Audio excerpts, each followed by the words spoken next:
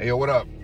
If you one of the mofos that decided to call out today, January 2nd, I'm gonna let you know right now, you just made it wild hot for yourself. Nobody's rocking with you right now. You just made it hot. You cannot take off any more days after a main lit day.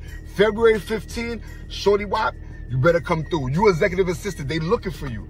You can't just come into 15 snacking on a Plan B pill like it's nah, you hot.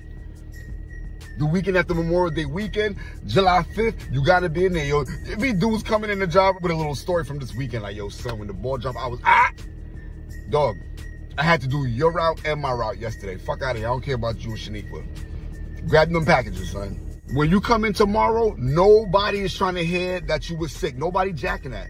Talk about, oh, I caught the COVID, the one-day joint. It was like the Omarion joint. I got leftover sickness from when New York was orange the other day. Son, save it. You just made it hot. Lauryn Hill said it.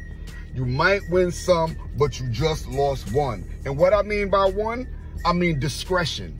I mean empathy. I don't give a fuck if you have a triple bypass, nigga. You better be up in there the 5th of July. Nobody playing with you, man. Anyway, Happy New Year. Enjoy your first day back to work for a lot of y'all. You heard? That's it.